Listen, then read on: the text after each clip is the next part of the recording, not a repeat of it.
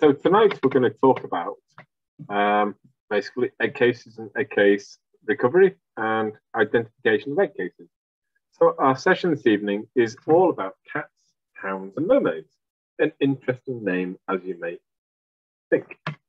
So, a guide to egg cases of skates and sharks found around Malta. So, we often refer to egg cases as mermaid purses, but what do we mean? What's the detail behind it? So, when we think about shark and skate egg cases, actually 40% of all sharks and all species of skates reproduce using a method referred to as oviparity, basically meaning they lay eggs. The eggs they lay are often called mermaid purses, as their shape looks a little bit like a purse with the tendrils or the horns looking like handles. Each species has a unique design of egg case, which means it is possible to identify the species by finding the egg case. So if it's washed up on the beach, or we can see it in the sea, we can actually identify each individual species individually just by the shape of the egg case. So what are egg cases? All shark and skate egg cases are actually made out of the fibrous protein known as collagen, the same which creates our hair, which forms a tough, leathery pouch. And the pouch protects the embryo as it develops inside the egg case. Almost all egg cases contain a single egg, although there are actually several species which contain more than one. Some of these are Rhea pulchra, the mottled skate, and Rhea binoculata, the big skate, which can actually produce multiple embryos inside an egg case. The maximum number that's been recorded is 7. The structure of the egg case for a skate, as the image shows, is the basic capsule, and then we can identify individual areas of the capsule based on the features. So we have a keel, the lateral keel, the horns, the proximal horn, the distal field, and the proximal field. And here you can see on the right-hand side of the slide a number of different descriptive details which can be used to identify the individual egg cases. And because each individual skate egg case can be identified because of differing fields, these facts are quite important. And after the presentation, probably the next day or two, all this information along with the slides will be available to be downloaded, and then you can look in more detail at these individual text parts. Here we have the basic structure of a shark egg case. So unlike a skate egg case, there are no horns. There are tendrils, and the tendrils are long fibrous strands which are used to entangle and hold the capsule in place while the shark is developing inside. They're quite different in shape. From an egg case search back in 2012, egg cases can be found anywhere. They can be found on the beach. They can be found nestled amongst rocks, basically wherever they become entangled and trapped. So why do we search for egg cases? Why are egg cases important to look for? Firstly, egg cases not only take you to places around the islands that may not normally venture to, but there's also the opportunity to discover something new about sharks and skates. Perhaps you can identify areas where they breed. If we can actually find a large number of the same species in one particular area, it's a good indicator, or potentially a good indicator, that breeding areas or nursery areas are within the proximity of where the egg cases have been washed upon. If we can identify nursery and breeding areas, actually, as an organisation, we're in a better position to have these areas protected, but we need evidence. And finding egg cases washed up on the beach in large numbers would be a good way of taking us towards this. At the moment, we don't know if there are specific locations of breeding and nursery areas around the Maltese Islands. Unlike the UK, where egg cases are laid in very shallow water because of the temperature, around Malta, we don't know, because generally speaking, egg cases are laid into a depth of water 40, 50 beyond. Now, we have encountered egg cases, and we have records of egg cases around our shoreline. However, these generally are beyond normal dive rule limits, normal recreational limits. So we really don't know where to put our finger to point to potential breeding and nursery areas. This is still a work in progress. So how do we find out about egg cases? There are a few different techniques that we can use. Firstly, we need to understand where and how we might find them. So first, we can find them all year round. There's actually different species of eggs that leave and deposit eggs around the islands at different times of the year.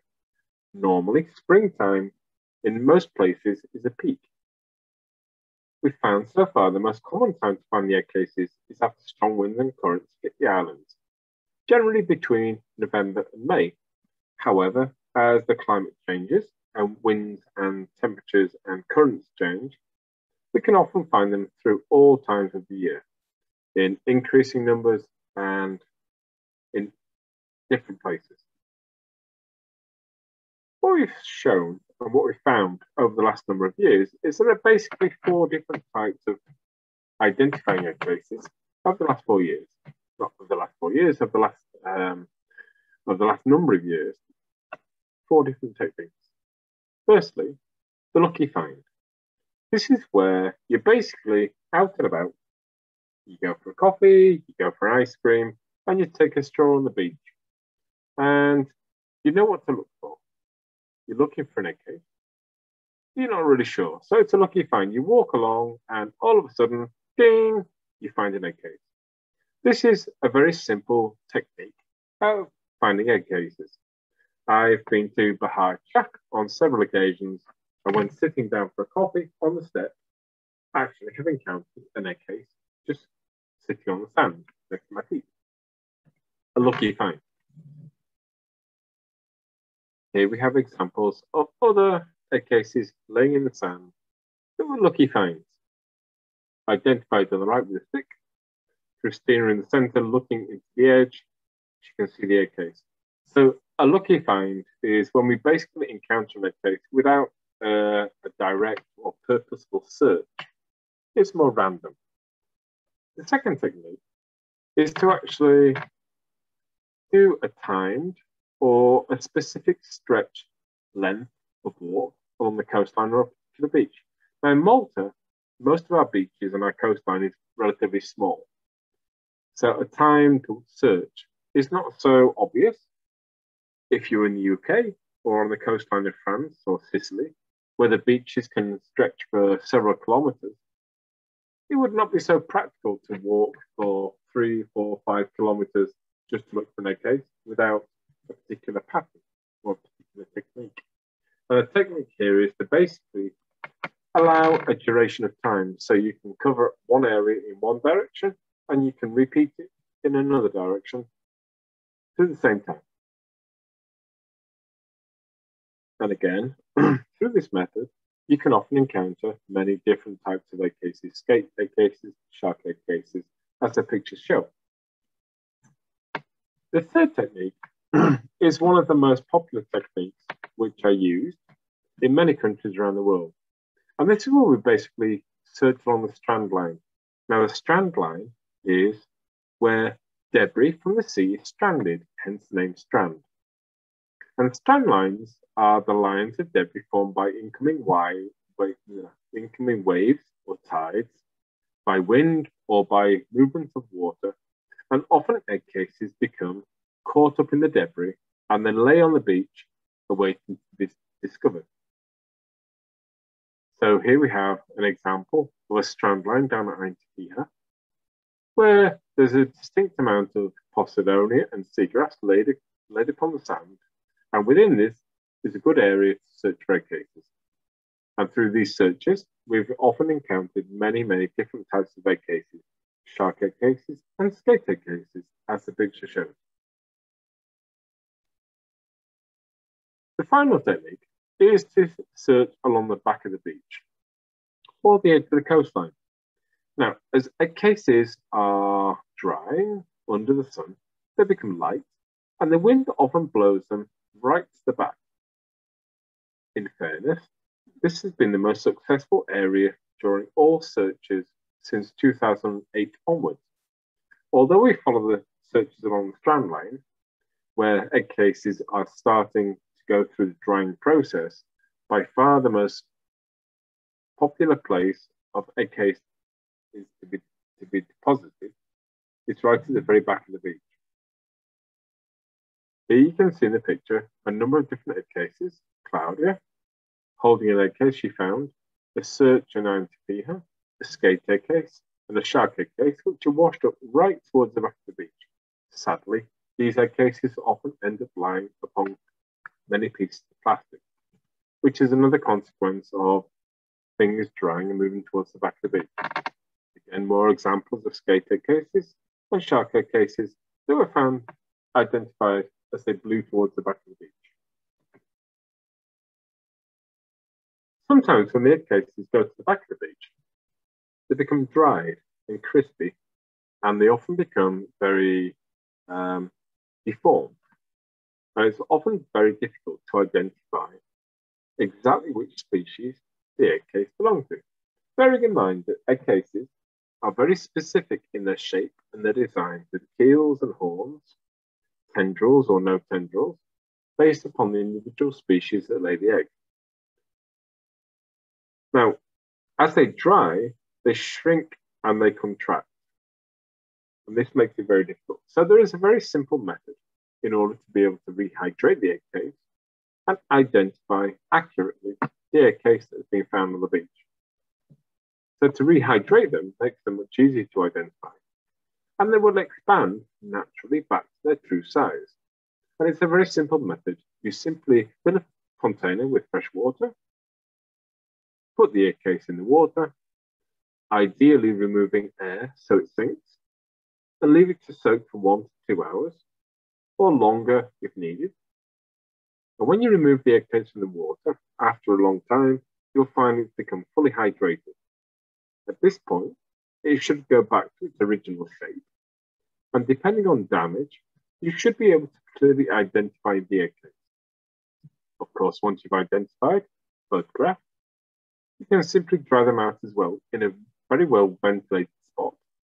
If they're empty, there should be no smell. If there is debris of an embryo or anything that may have got into it during its time in the sea, through rinsing, you can clean it and then again air dry, and you will have a perfectly preserved egg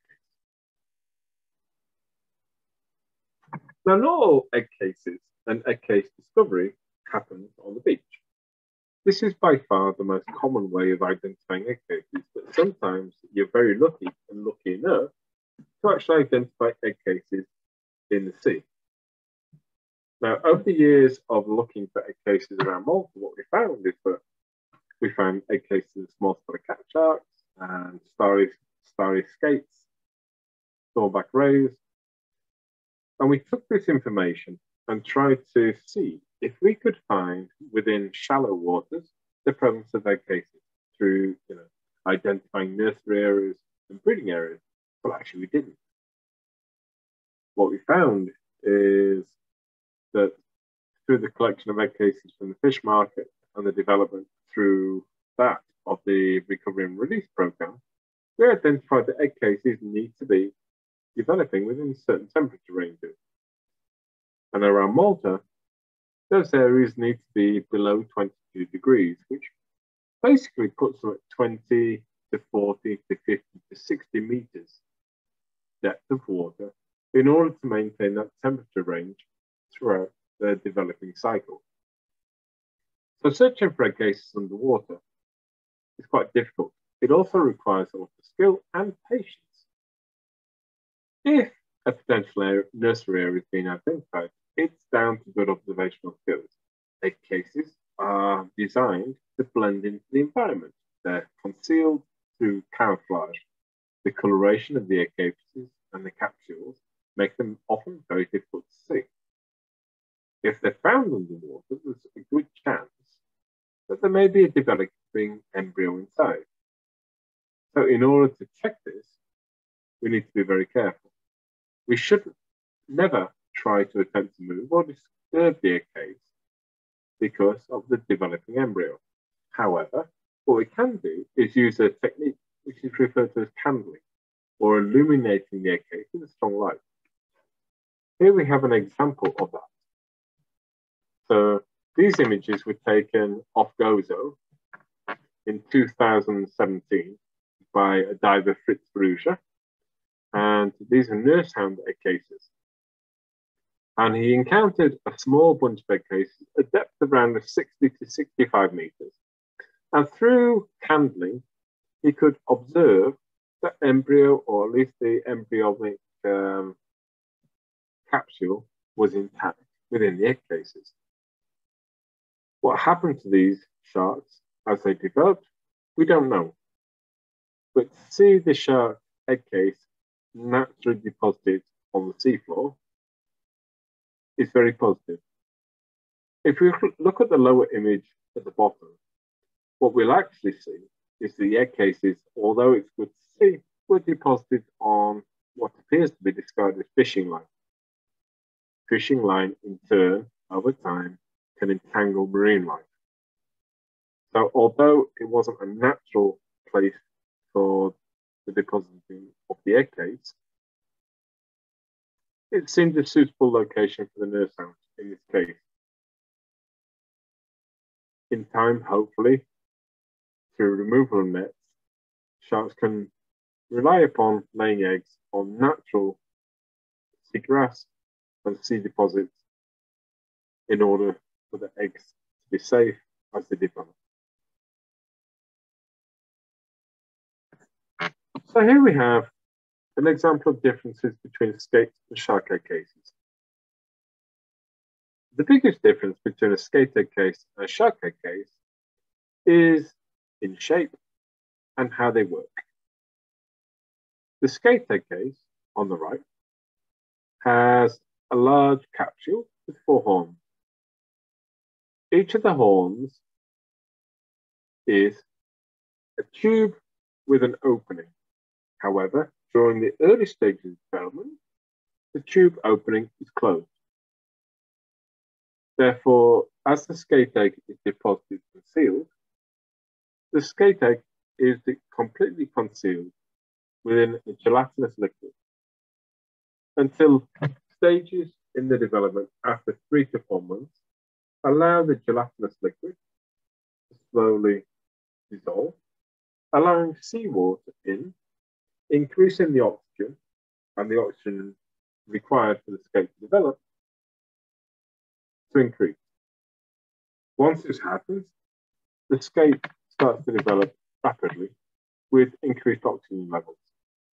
In the same way, the shark egg case has a capsule, and the central section of the capsule is where the egg is initially suspended in a gelatinous liquid. The upper portion with the horns, which are enclosed with the tendrils protruding, and the lower area with a flattened area, which is sealed, which is where the shark will ultimately hatch, are concealed and closed again with a gelatinous liquid. And again, after approximately 3 to 4 months of development, the gelatinous liquid is dissolved, absorbed as an additional nutrient, and this additional nutrient allows the shark to grow, and as it takes a position to the bottom to hatch, it will protrude from the bottom and slowly push its way out and hatch after anywhere between 6 to 12 months. The shape is the biggest difference. Although we often refer to shark eggs and skate eggs as mermaid purses, truly the skate egg has more of a purse-like shape. However, shark eggs are also referred to as mermaid purses because of the handle which appears at the top where the tendrils form. In Malta, we have multiple species of skates, 17 in total, and 3 species of sharks who develop through oviparity, by laying eggs. Here are some examples of the different skate eggs that could be and can be encountered washed upon our beaches. We have the cuckoo ray, a relatively small species of skate, spotted ray, thornback ray, starry ray, the blue skate, long nose skate, brown ray, and bottlenose skate. The rough ray, the Maltese ray, and the black-mouthed cat shark, the small spotted cat shark, and the nurse hound or bullhuss, as it's known in the UK. As you can see, these different egg cases differ individually, either by shape and length of horns, the shape of the capsule, or in the case of shark eggs, a capsule with horns and tendrils. When they're washed upon the beach, they're individually recognizable. If you can identify a large presence of egg cases washed upon the beach, we in turn can start to investigate the potential areas, nursery grounds, or breeding areas. Now, as I said previously, what we found is that shark egg cases, and even many skate egg cases, are not laid within our shallow coastal waters, primarily because of the temperature. Temperature is a very important factor in the development of shark and skate egg cases. And knowing through the shark development program that we have running, 22 degrees appears to be a maximum before shark egg cases cease to develop. Bearing this in mind, it's fair to say that probably shark and skate species maintain a temperature range probably between 16 to 18 degrees, if not below, as a maximum within the Mediterranean waters around Malta.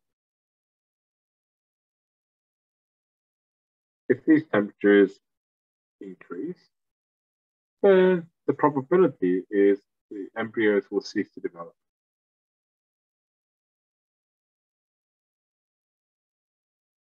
By finding shark and skate egg cases along our beaches, they do give us a real insight into population or population dynamics. Do we really have skates developing and breeding in our coastal waters? Possibly not our immediate coastal waters. However, in our deeper waters, within several kilometers on the shore, it's quite possible that we have skate and shark egg cases developing. Nursery areas. There have been several projects developed over the last number of years through the Life Il Bahar and other projects which have been funded through the LIFE programs through the European Union, looking at different types of marine environments, caves, sands, deep water, etc. And this data has shown that often egg cases have been caught or entangled in trawling gears through trawling survey, or also seen during these deep water surveys developing. However, what we don't know is whether these are true nursery areas or just one-off areas where shark and skate eggs have been deposited. Now, what we hope to do over time is develop a new ID guide based on the images which are currently available through the Shark Lab Malta website. And the new ID guide will be available as a PDF or a leaflet, which will be able to be downloaded soon. What we're also looking to do is develop an app so that people out and about on the beach, if they encounter an egg case, can actually go to the app and identify the egg case through the app and register which species they believe the egg case was from. Now, this is following on from a program and a project which started back in the UK back in 2003. And in 2003, the Shark Trust, which is a partner organisation of Shark Lab Malta and a collaborative organisation through the European Atlantic Branch Association, created a project called the Great Eggcase Hunt. And the Great Eggcase Hunt was basically about citizen science, infusing and inviting people to go out and about on their beaches, which they often did anyway, but not only to go out and enjoy the pleasure of a new location, but also to enjoy searching for interesting things such as shark and skate egg cases. And to date, the Shark Trust has collated information from over 100,000 people during its during the program's running time. And Shark Lab Malta will be joining the Great Eggcase Hunt and collaborating our data with their data. So if you want to know more about the Shark Trust and what their eggcase search is designed to do and the citizen science project is designed to do, you can go to the Shark Trust website. There are links at the end of this presentation, so you can go for a search and you can see what the Shark Trust is also doing. We have been doing it since 2008, so 5 years later, we started to replicate a similar program. We soon will be joining up and teaming up with the Shark Trust and adding our eggcase data to their eggcase data to increase a better knowledge of shark fins eggcase deposits on seashores and coastlines around Europe. At this point, I want to thank you for attending the session, but does anybody have any questions? If you do, please feel free to unmute and ask a question.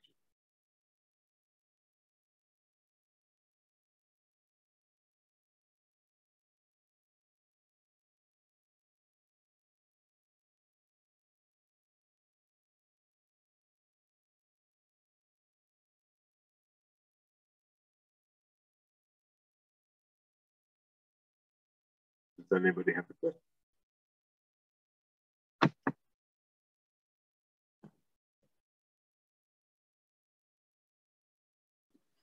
question? Yeah, Greg, I'll go for one. Do you know how Life Behalf found the eggcases? Is it mainly through their survey, like in-person surveys, or is it more through their like video ROV stuff? Actually, it's a mixture, Charlie. Thanks for the question. So, I mean, surveys underwater are few and far between around Malta. They happen in many different places, but eggcase development is a very limited research tool in water. So the information that we have in relation to eggcases and eggcase deposits are generally beach related, where eggcases have been washed up on the beach, or alternatively, the few and far between videos which divers have taken, usually at a depth beyond 50 meters.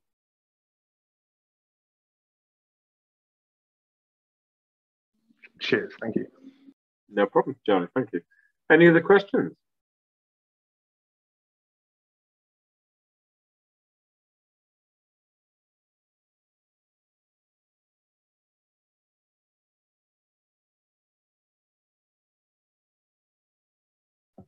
Greg, is it worth you or Kayleen talking about the case recovery program? That would be the natural. Maybe stop sharing screen as well. Absolutely, the natural follow-on. So yeah. So yeah, I mean, the natural follow-on is essentially we started off back in 2008. And one of the first activities that we did as Shark Lab was start to look for eggcases washed upon the beach.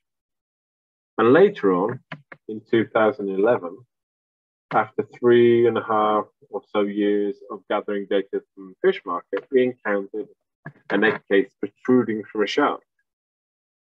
Except there was a big difference. This particular eggcase actually had an embryo inside. This was an eggcase protruding from a shark that had been recently landed by fishermen. And it raised a question, actually raised many questions, but the first question was, what could we possibly do with this egg?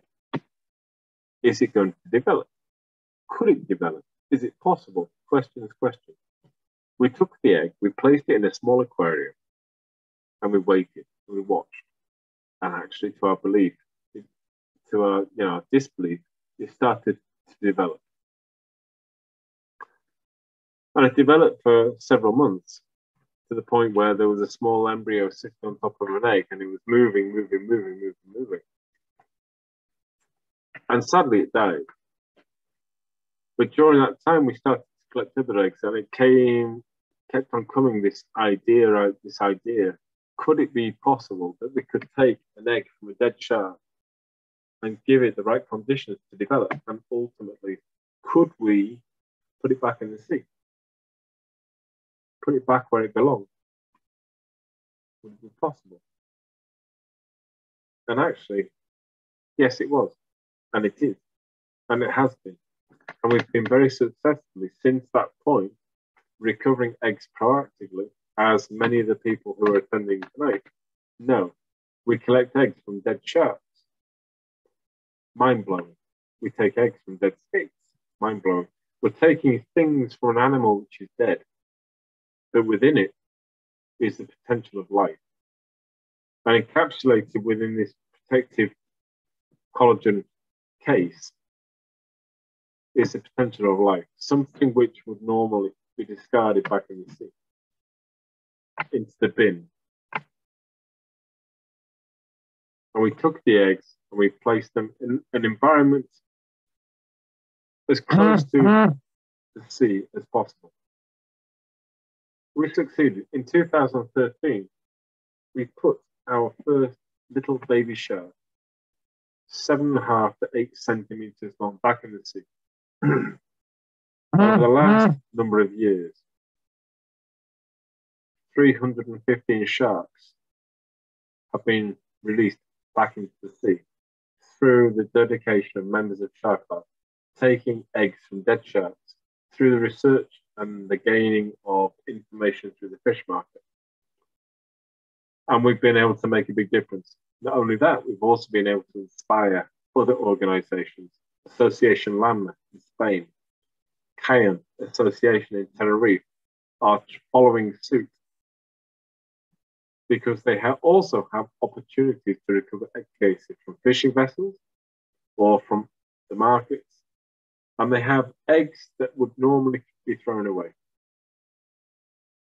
except they're not thrown away completely. They're taken, they're placed into an environment which is trying to support their development and growth. They too are successfully now releasing sharks. All of this is not possible without each and every one of you as a supporter, as a member, as an intern. So finding an egg case on a beach is a start point. Often, it simply creates a degree or an element of interest. It simply sometimes makes people start to think, what is that thing on the floor? They find out it's an egg. Sharks lay eggs. Is it possible? Because I only know about big sharks. How can a shark lay an egg when it's so small? And they start to get interested. They start to get intrigued. If they're in Malta, they have the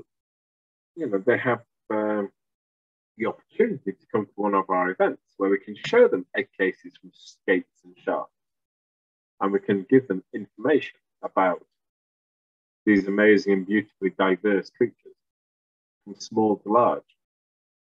And the program that we have working with Multinational Aquarium, supported with Malta Aqua, and the development of not only taking a shark egg from a dead shark and allowing it to develop, but also tagging it, in the case of the nurse hounds, with the hope that in the future we'll gather some more information, hopefully in the distant future. Because we really don't know what happens when they're released. Do they survive? Do they die? We don't know. Many questions. But the biggest thing that we can take comfort from is that each and every shark egg or skate egg that we take and allow to develop and ultimately caringly release into the sea has a chance. It has a chance it would have never had it not encountered Shark Lab Malta. And we can hope that they will live long and ultimately reach maturity where they too can reproduce and create a new generation. But hopefully, we won't encounter the fish market. So it's a very interesting picture. Since 2008, when the Shark Lab Malta really started, the first activity we ever did was trying to find egg cases on the beach, being citizen science. Citizen science and citizen scientists trying to explore our environment, trying to explore what was around us. And in 2008, we started looking for dried, washed up egg cases. In 2011, we encountered the first egg case protruding from a shark. In 2013, we released our first shark back in the sea. In 2020, we released our 315th shark. In 2021, we will be releasing more. And we will still be in our whole process of things, looking for the washed up egg cases with the hope of finding nursery areas and breeding areas of these precious species that we've become very passionate about and we love. Sharks are things and species which people are starting to learn about. Unfortunately, skates tend to be overlooked. In Maltese, hamima, a generic term for a winged fish. They're caught, they're landed in numbers which are obviously having a detriment on their populations. So as an organization which has its name Shark Lab, ultimately, we really are starting to focus on the bigger picture of sharks, skates, and rays. And skates are the next target focus. Rachel, the scientific officer, is starting to work with some of our interns, as you will know, on a more proactive collection process of skate eggs through fish shops. So bringing in different skate stakeholders, different people who encounter skates. Because at the fish market, we can't find eggs in skates. Anatomically, they're complex. They're anatomically more complicated than a shark to detect an egg. So we have to think outside the box. And the box is, where are they bought? Where are they sold? Where are they processed? And here is a new opportunity to collect egg cases proactively with the hope of ultimately finding the right conditions and allowing them to develop and ultimately releasing them back into the sea. And each and every person here this evening is a part of that support network, that supporting process. So from me personally, thank you for that. We're not a static organization. We started with an idea and we're continuing to drive that idea further forward about how we can make a difference. Making a difference can be a simple conversation, or it could be a hands-on experience that each and every person who is interested can make that difference. And for that, thank you. You're here, you're interested, you want to know more. And we as an organization want to share what we know with you so you too can go away and make a difference. And again, I open the session to any questions. So please feel free to ask any questions about the sharks or the skates, the recovery program, or even anything in general. We have time. And if any of the other members of the organization also want to join into a conversation, then please feel free to unmute and take part. It's not all about me. It's about the organization as a collective organization.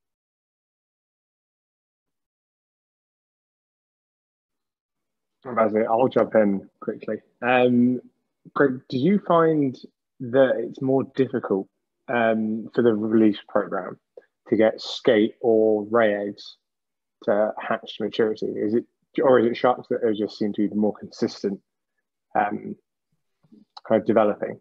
in artificial conditions? Okay. It's an interesting question, Charlie. And actually, what we found is that in total, we have had 11 skates, thornback rays, develop and hatch over the last number of years. However, with the exception of one, they only lasted a matter of weeks after hatching prior to death. The reasons, uncertain. We don't know.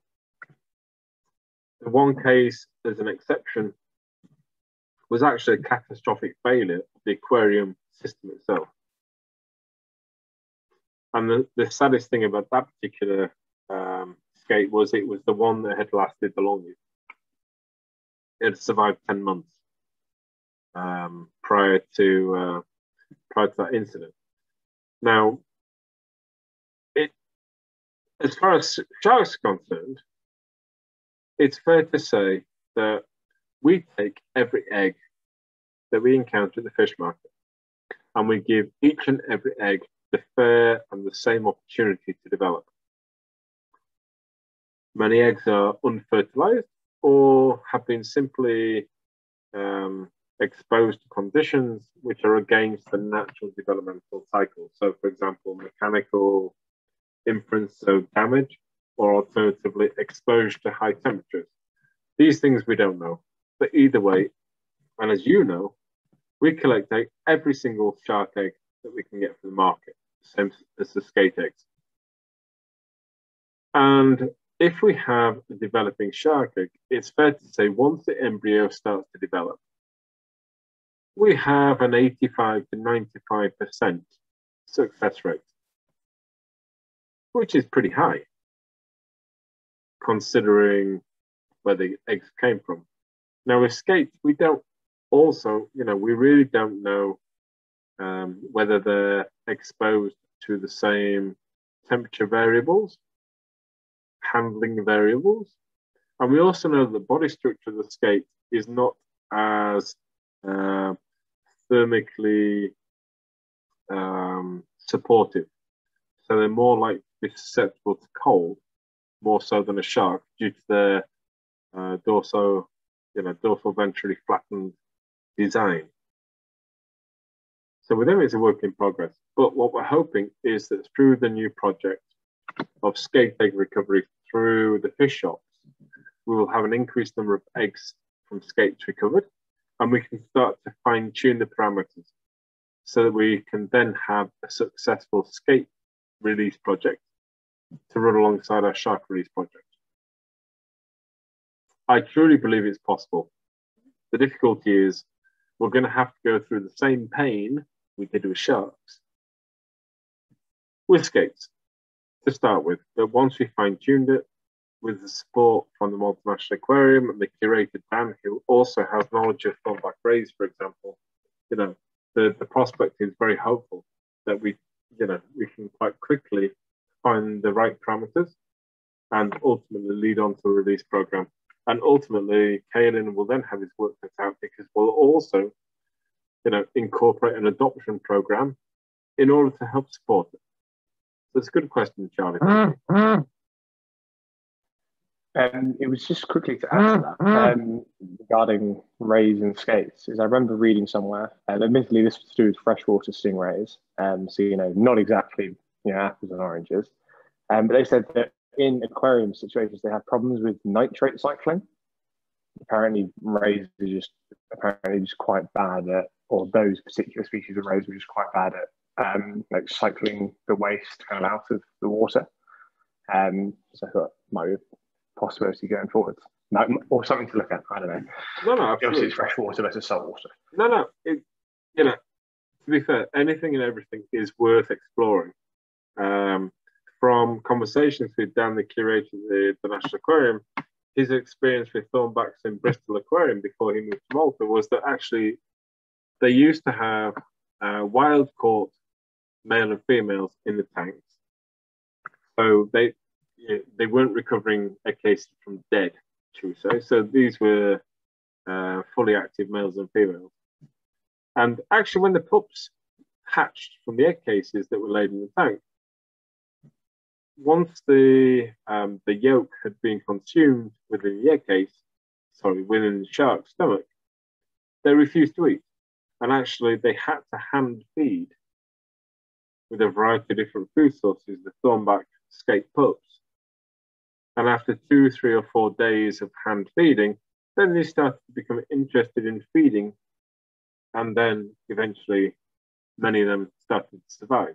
So, it's a whole process. Now, as far as rays being particularly dirty and skates being dirty ships in the tank and nitrates, one thing to consider is that actually rays don't give birth to live young. Rays don't give birth by laying eggs, they only give birth to live young. But both rays on skates and sharks all deposit, a relatively high number of nitrates in water. And that's why it's important that the aquarium systems are designed adequately in order to maintain the healthiest possible conditions. Our holding tank here in Salina has the protein skimmer as well as the mechanical filters in order to not only take out mechanical waste, but also protein-based waste.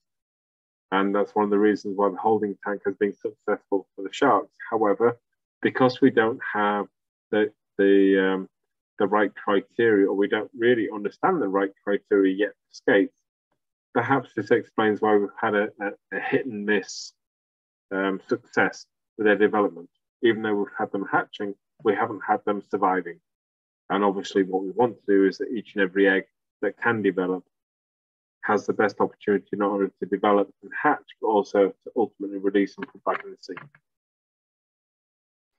Oh, yeah, I mean, pretty answered all the steps there. Cheers for that. Pleasure, no problem. Anybody else has any questions? I mean, to be fair, oviparity and the development of skates and sharks is a fascinating subject. What I would recommend that you do is the PowerPoint presentation that I just kind of put for this evening. At the end of it, there's a sequence of references. I'm going to pass it on to Ross, and Ross is going to upload it onto the website under the open sessions. And at the very end, there's a sequence of references. Now, within the references, there are, I think, 5 or 6 papers, scientific papers, looking specifically at the developmental process of skates and sharks within the Mediterranean specifically, as well as the 7 stages of development for Sidrinus stellaris, the nurse hound, which also incorporates data for Sidrinus canicula. And for any other interns listening, don't forget I'm going to test you on your 35 species of shark scientific Latin names probably during one of our next dissection sessions. Side note. But feel free to actually look at the references on the end of the PowerPoint, because they are free journal posts, free items that can be downloaded. So take them, save them, read them. They are quite fascinating. And some of the images that I used for tonight were actually from there. Yes, Pam. I just want to say thank you for tonight's talk. It was very interesting. And to say that the more awareness we get around the island, the more we're finding out. I've been talking to a lot of the students at school, primary school, along with all the interns that are listening in tonight. And from those children, we're getting sightings. And they may not be shark's eggs yet, but they are finding things on the beach, which is a great, great start. So the awareness is coming around. So thank you very much. I mean, the other thing on top of that, Pam, and thank you for the comment, is that, most of the people, if not all, almost, this evening are actually interns or directly related to the organization. You've been using Instagram, you've been using Facebook, you've been using YouTube to create greater awareness through postings. The Miko and sightings, which Jacopo is in charge of, is also a great place to direct people to for egg case sightings.